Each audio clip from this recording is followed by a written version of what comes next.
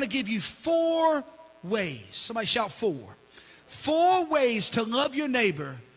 But before I do, I want to invite a very, very, very dear friend of mine to join me in just a moment on this platform.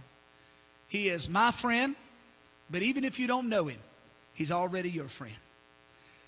We have had the blessing to be a part of the ministry to Romania for 15 plus years, give or take. And it has been a true joy, no matter what church I was in, to be able to connect, stay connected, and to hear and to receive the ministry of Roy and Melania Olsen. And they are, if you don't know them, they are our missionaries full-time to the nation, to the country of Romania and Eastern Europe. Would you give a warm welcome and applause for Pastor Roy as he makes his way with us today.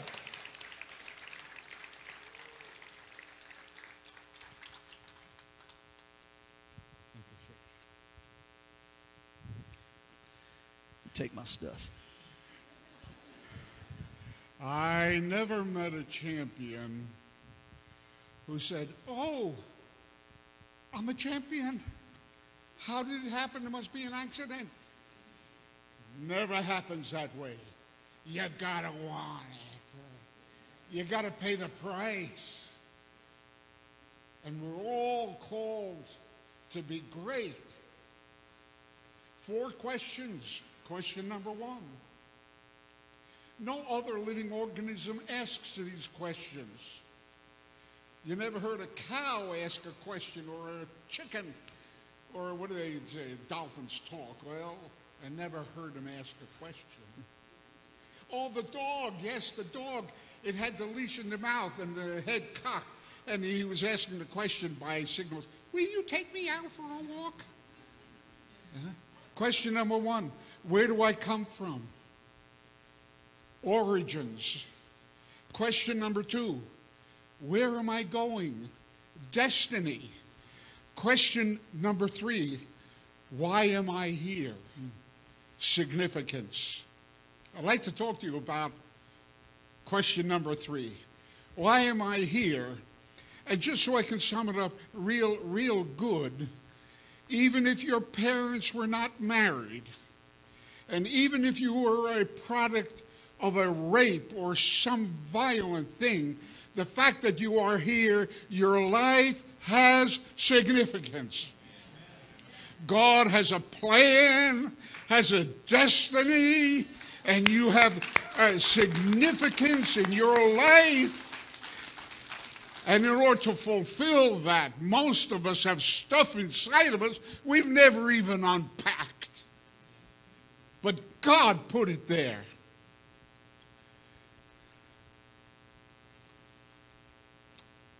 And I'd like to encourage you, Amen, to unpack it. My name is Roy. My wife is over there. My Romanian-born wife is there, and she's going to come in a little bit. And I had 4 questions. I didn't ask the 4th one yet. That's coming. I arrived here in Kingdom Life. I was sitting next to a gentleman last week in church here, and he turned to me and said, "Are you new here?" He's been here since November, never saw me. So we've been over in Romania. That's why he didn't see me.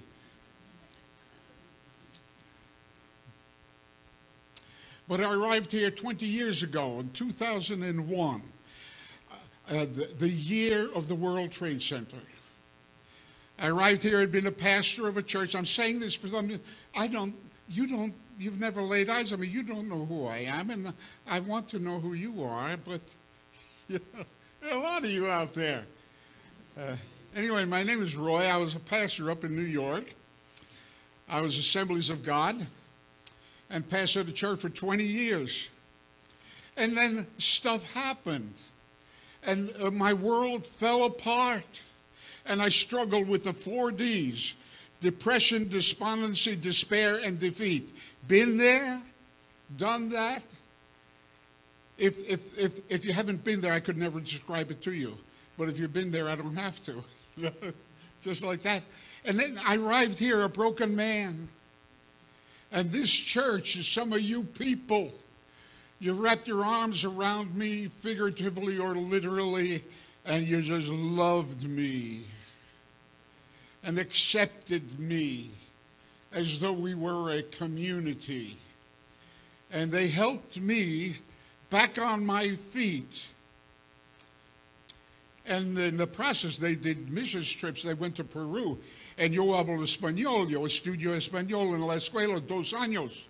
Yo me llamo señor muy inteligente.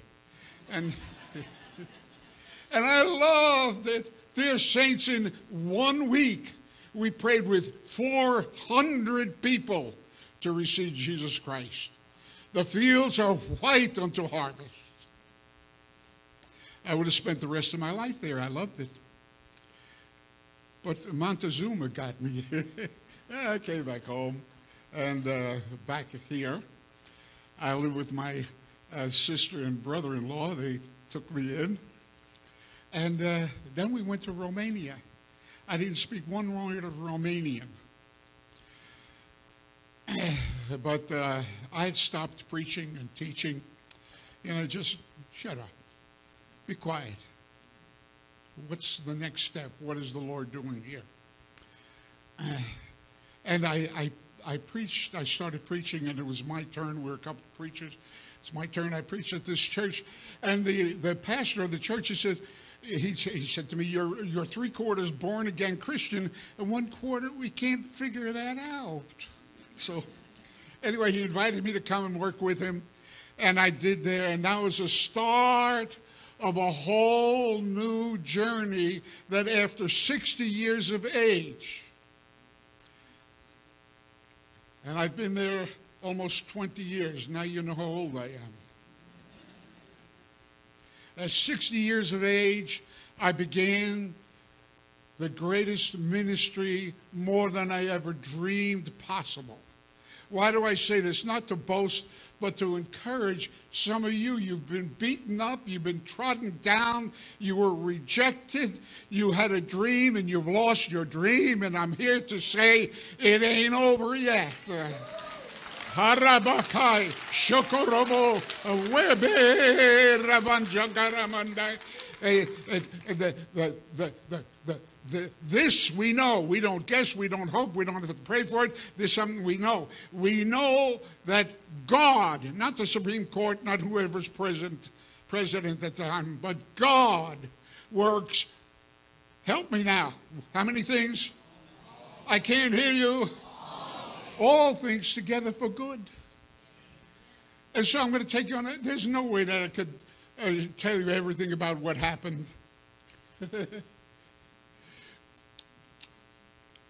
But I had to fasten my seatbelt because we were along for a ride. I felt like a surfboarder riding the crest of a wave that I didn't make. I was just along for the ride.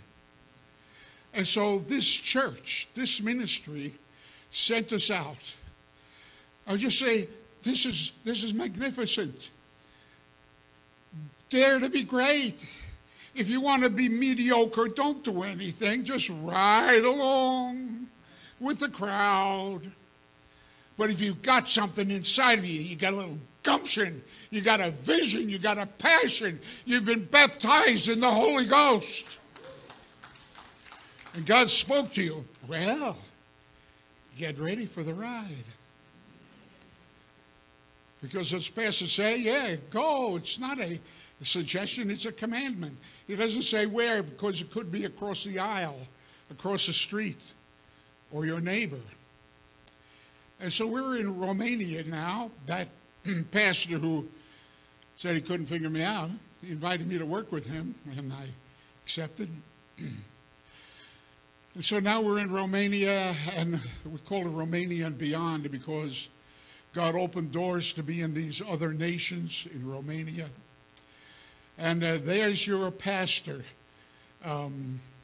He was one of the first that ever came and ministered with us in Romania and pastored. And there he is. The other pictures are covered. But there he is ministering in Poland to people over there. We've been there since I bought property there 16 years. First time I went there, we helped to build this gypsy church. For those of you who don't know, I have a degree in physics and mathematics, and I was a senior pastor. And when I got there, they gave me a job. There was sand, gravel, cement, water, and I was the hoe that mixed it together. I loved it.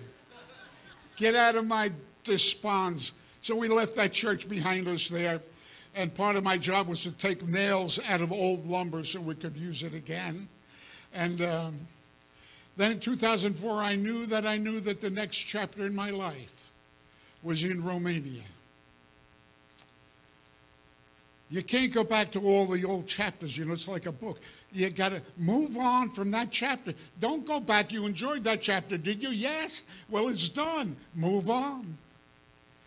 And so I bought this property. There's a story behind that, but I'll spare you. Why are we there? There's always the question you want to ask is, why? Why? And the why is that we're there for the very reason Jesus died. Why did Jesus die? Well, that's why we live, for the same purpose he died. And it's encapsulated in John 3:16. We'll go back there. But Jesus Christ is alive. And in 2003, I had a vision. And I saw a channel like this for storm water, something like they have in California. And I saw people being carried along by this water surging down this concrete canal, and they couldn't get up. The walls are too steep, and the force of the water just carried them along. And they were crying out for help. And just this nail-scarred hand reached down. And you and I are that nail-scarred hand. We're reaching down for them. Talk about being a neighbor. There they are. Look at this young man and how many people. And dear saints, I may be in Romania, but some of you have supported us generously all these years. I got to say thank you. Thank you. You're part of the reward of whatever there might be. And we didn't get them all. Some of them slipped by. But why are we there? We're there praying,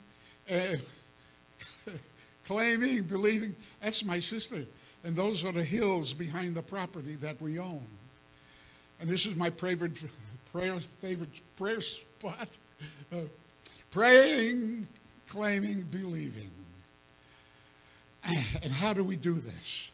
Well, everybody does it different according to your gifts, your talents, what God has given you, and so on. How do we do this? Well, we do this by training other pastors. Every pastor you train, we don't train them in theology. They've been through 4 years of that stuff. But we help them become more efficient and lean harder on the leading and the prompting of the Holy Spirit to become more effective. There's our first conference that we did in 2005. I want to call your attention to this lovely young lady there. She was at our first conference. She had her eye on me.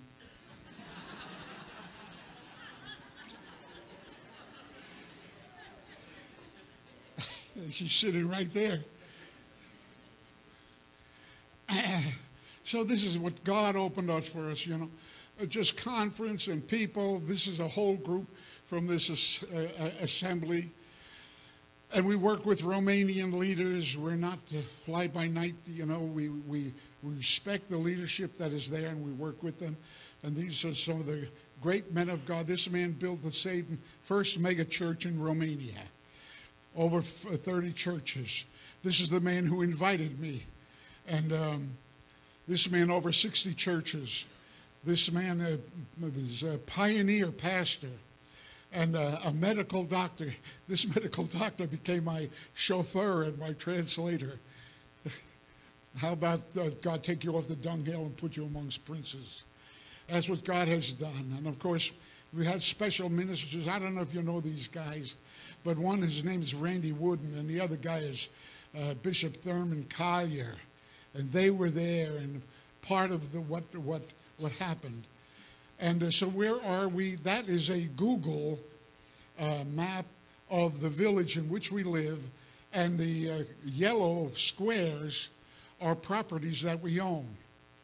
We own 4.5 acres if you total them all up, and we don't owe a dime. Everything that we do as the Lord provides. We have no big firms that are standing behind us. We have you guys. And we're so grateful. And so we do camps and conferences, and they were crowded. This we call the Wooden Lodge, the Randy Wooden Lodge. And we packed in here 72 people. They were on the stairway. They were up on the balcony, if you can see it there. There were engineers. There were pastors. There was our mayor there and a couple of those. And they are the ones that are coming. And it was crowded, so we decided to build a new conference center. And we call it the Donald and Thea Spitz Conference Center, because in honor of those who have stood with us all these years, and we have other honorable things. And there is the new conference center that some of you were over there and helped us to build this thing, and so on. And then we had 40 kids at a conference, at a camp for 1 week. And the pastor from Lynch, Kentucky, said, I'll pay for the whole thing, get 40 kids together who can't afford to go to camp.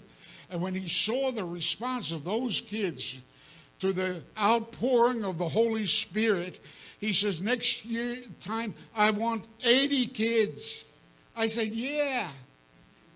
I didn't have any place for 80 kids. But sometimes you say, yes, in faith. Eh? And so I decided to build a pavilion. I didn't have the money, but I had the faith, so I put one post in the ground in faith.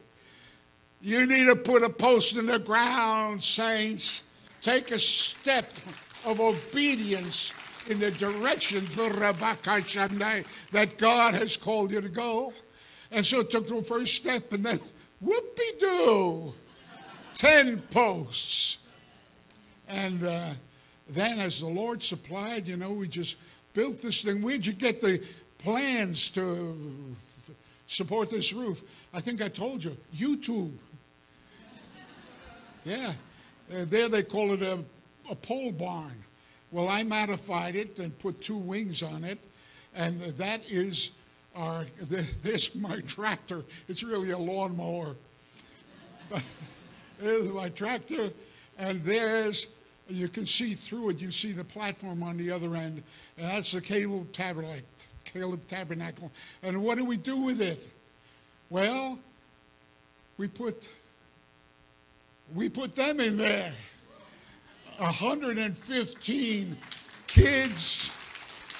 Yeah. And what I want to say to you is, dare to be great. Dare to be great. Take a step of faith. If you live in fear, you're not going to do it.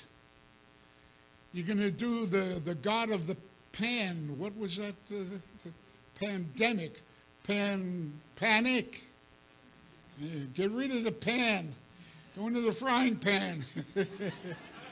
Get going. Dare to be great. It takes courage, dear saints. It takes faith. And then a team came over, because I don't know why I had to build this cabin. We call it the cabina, the cabin. And so they came over and they put this thing together, and we put a loft in it. You see the window for the loft and so on there. And we call it the Joshua Cabana. And we didn't know what we were going to do with it until he showed up. 6'4", 275 pounds. Don't mess with Bart. He came, he visited us with his family. I asked him why he's in Romania. He'd been in Romania for over a year, bought property there, and wasn't going anywhere. No doors were open for him. But when he told me his vision, it sounded like ours. Help, lift, encourage pastors and get the kids. So I asked him, I gave him my preaching assignments. He's good. He's good. He's almost as good as your pastor. And so right now, it used to be that every time we were in the United States, Apavia was closed down. No more. Bart is there. Don't mess with Bart. He's moving things along. Thank God we call him an answer to prayer. And we also work with other missionaries. Sometimes missionaries stay with us for, when you got a place, you can invite people. And pastors and missionaries have been staying with us sometimes for weeks or months on end. This is what I'd like to share with you as I close down here. Evangelism in Romania. This is how we do personal evangelism. Group evangelism in Romania attracts a crowd, but there's very little fruit from it. It's one-on-one. And I just thought we'd have a little fun together. The Bible talks about eternity, God, Father, Son, Holy Spirit. Eternal, that means they were never created. If somebody asks you who created God, they have the wrong conception of who God is. God is eternal and past, present, and Jesus Christ the same yesterday, today, and forever. Okay, well, what about human beings? Once 23 chromosomes from the father and 23 chromosomes of the mother come together, the spark of divine life is there. Life begins at conception, not at birth, at conception. And so dear saints, I guess you figured out I turned 80 this year. Don't I look good for...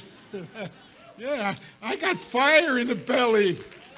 Just because there's snow on the roof don't mean there ain't no fire in the belly.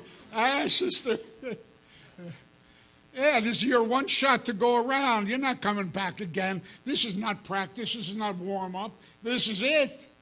And what you're going to do it now. Like Nike says, just do it. And so who's going to tell them? Dear saints, God's not going to send angels to reap the harvest. He's sending you and me. And I just like to put this in parenthetically. Shepherds don't make sheep. Sheep make sheep. He's the shepherd. Use the sheep. Go and get him. Go and get him. And so these are just some ideas. Build a relationship with people. Be respectful. Avoid arguments. Don't get into arguments. You know, if they're going to argue, they're not ready. If you keep the relationship, you'll get another chance. Be simple. You know, this thing about keep it simple. I don't use the last S because it's stupid. And show interest in their life. Yeah. Because this is the only way of salvation. The only way. You know the 3 ways, no 2 ways. This is the only way. And so we use scriptures. And would you read this with me, please? For God so loved the world that he gave his only begotten Son, that whosoever believeth in him should not perish but have everlasting life. Okay, here's the 4th question. I promised you. The 4th question is, if you were to die, do you know you would go to heaven? Say that with me. If you were to die, do you know you would go to heaven? I ask that all the time. I went to my cardiologist last year, and I asked him, I said, if you were to die, you know you'd go to heaven. He said, yes, I will. I said, how do you know that? He said, I'm a believer in Jesus Christ. I said, hi, brother. This year, they sent me to a nurse practitioner who works with him. And I asked her, if you were to die, you know you'd go to heaven. I asked your boss that question. If I asked you that, what would you say? She said, I would. I said, hey, do you know? I know Jesus as my personal Lord and Savior. It happens all over the place. But generally people, when you ask them, if you were to die, do you know to go to heaven? Some wise guy will say, I'm going to go to hell. I'm going to party with all my friends there, you know.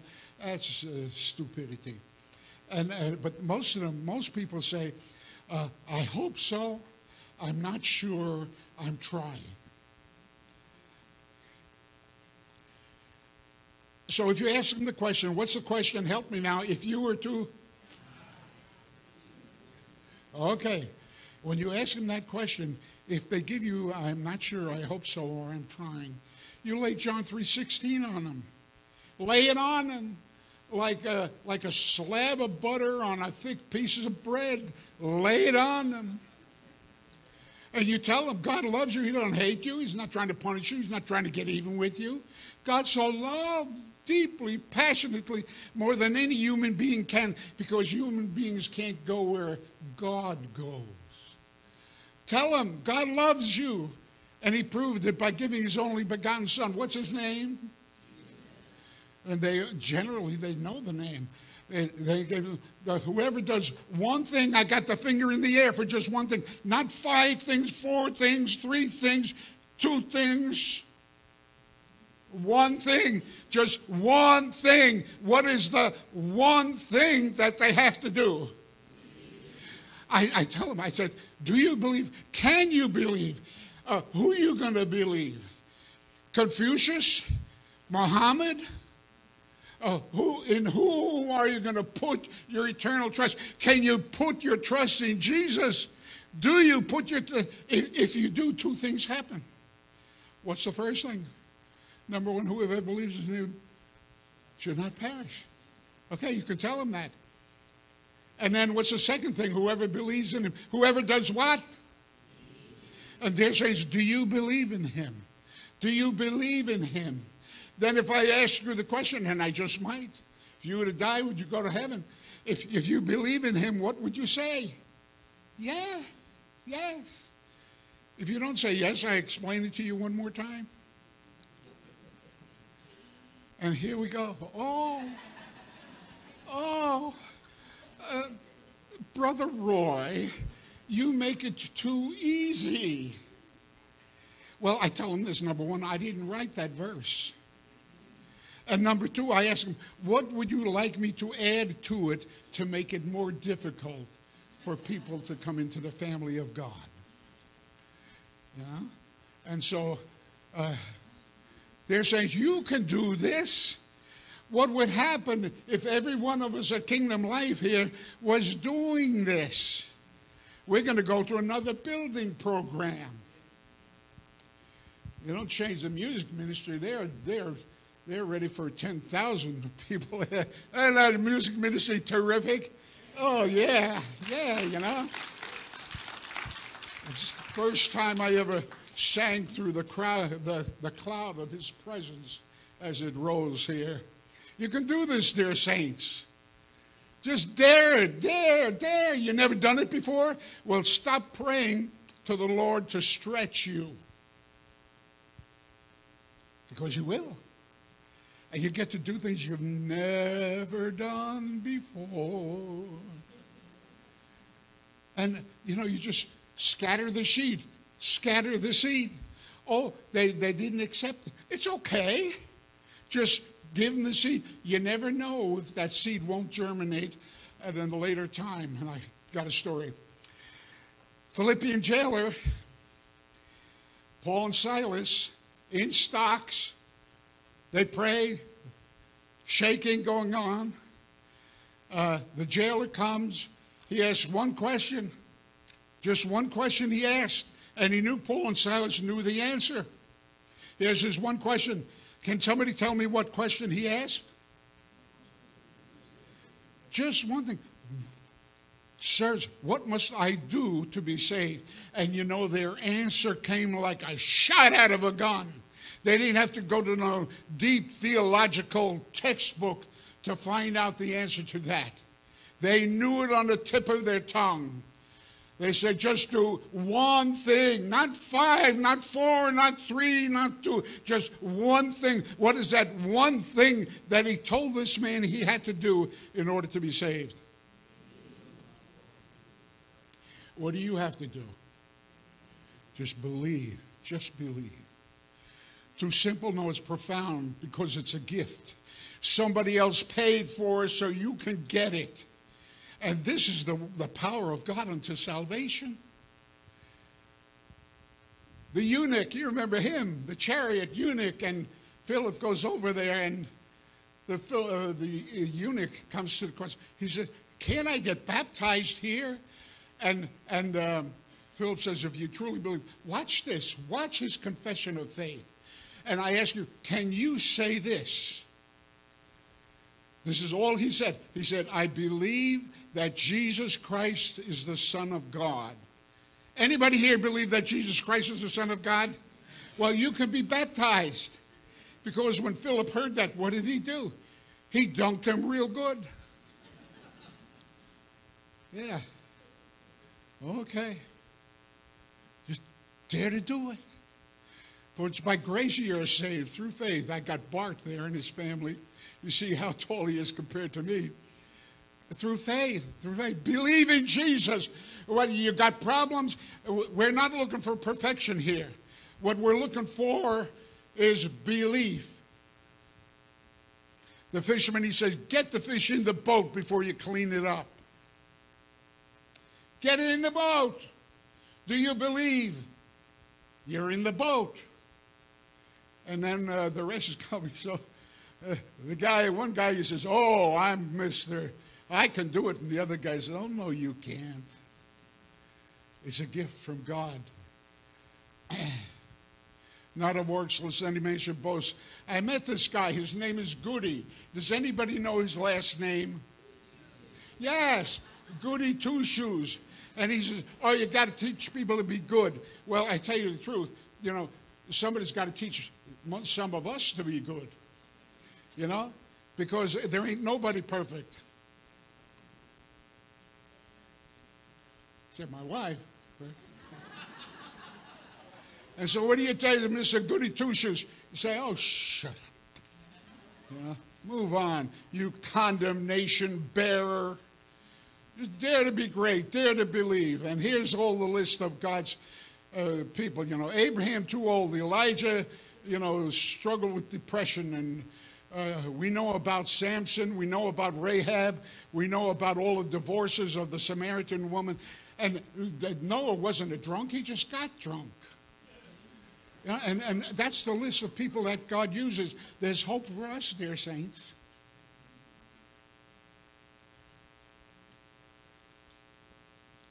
Okay. Seed sowing. I was a pastor of a church, and the church was packed.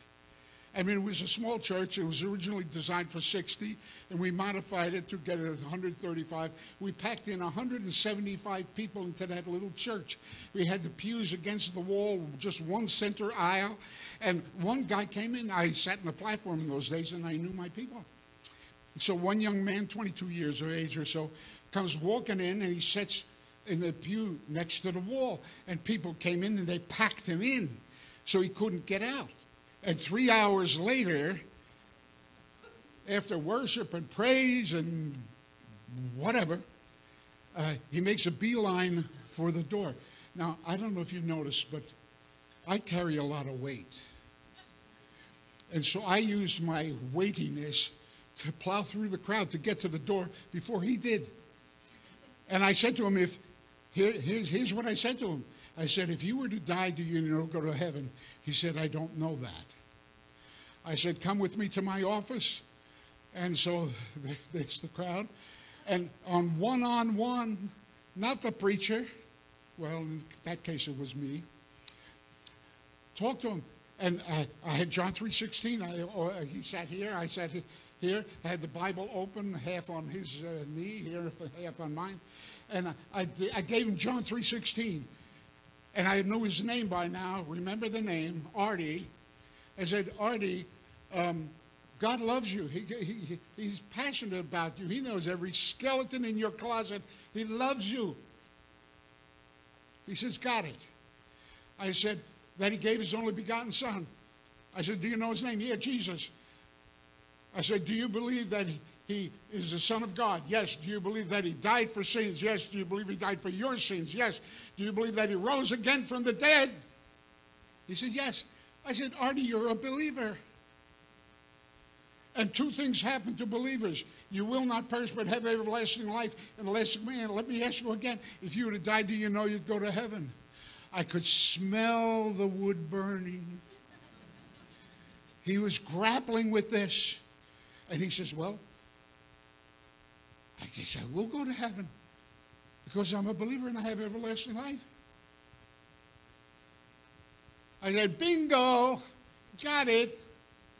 30 years later, my daughter goes to a dinner where Christian leaders were, and she's a leader. She's a music leader, amongst other things. And some pastor goes over to her. He says, is your father Roy Olsen? She didn't deny me. She said, yes.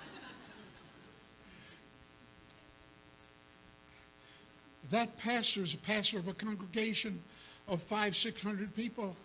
They're cooking, they're moving, and they're grooving, and they're slipping, and they're sliding. Can anybody guess the name of that pastor? Do you know the name of the pastor? Let me hear. What is the name of the pastor? Artie. Artie. You never know what your seed planting will bring. Sometimes you don't know it all about. And that's Artie. And that's me and Artie. We met again after all those years. We met again, me and Artie. Pastor Artie. Hallelujah. The grace of it. Here's his testimony. He said, 35 years I walked into a church in Pleasantville. This man next to me was preaching, and he walked up to me, and he stuck his finger in my face. I never do that, but that's the way he remembers it. And he asked me if I was saved. I wouldn't ask him that. I would ask him if he knew he was going to heaven. He says, I gave my life to Jesus that day and answered the call of God in my life. Thank you, Pastor Royal. Oh, that felt good. That felt good. Amen. Okay, it's not by works. It's unto good works, yes. But I'm going to move quickly here because I want to just reaffirm this. Jesus paid it all. What do Christians believe? We believe that Jesus Christ is the Son of God. He paid for my sin. He rose again from the dead, and Jesus is alive today. It's more about what you believe than how you behave. Behavior is important, but if you believe right, God, the Holy Spirit, will get on the job like he did for Artie. I didn't mentor him. I just planted the seed.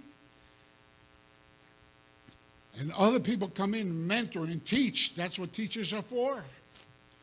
And Peter, on the great day of Pentecost, with strong voice in the crowd that was before him, he said, brothers, it shall come to pass that whosoever shall do this one thing, whosoever shall call on the name of the Lord, just call on him. You don't have to understand Isaiah 53 and all Leviticus and all that stuff. No, just call on his name, and you shall be saved. And so here's the progression. You start off as a believer, then you become a disciple. There's stuff going on here. Then you know that your life has significance, and then you go and you do what God has called you to do. And the Judaizers will say, hey, teaching the 10 Commandments, teaching the Levitical statutes, judgments, and all that stuff.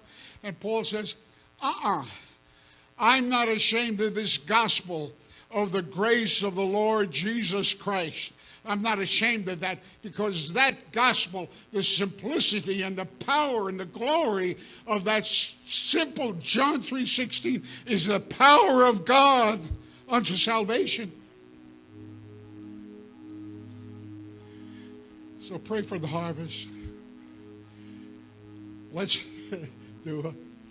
And our vision is this year to build homes for Christian widows. We have them. Dear, would you come, please? Just let my wife talk to you about that for a moment.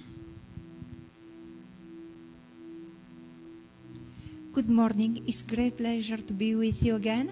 Thanks, God, for everyone. Thank you for your support, your help, and we love you. God bless you. Thank you very much.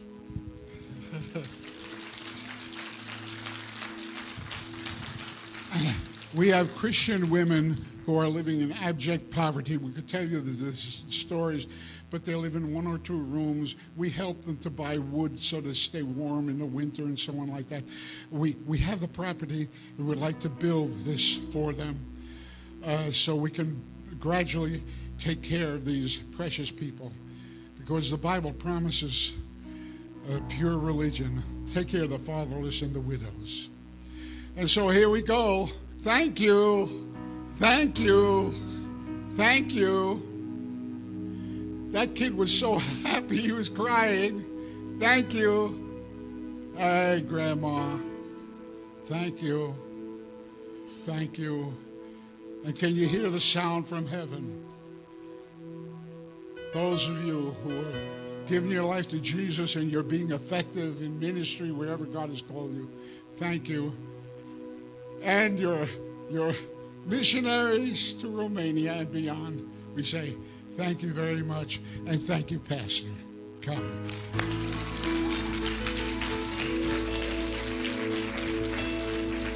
Amen.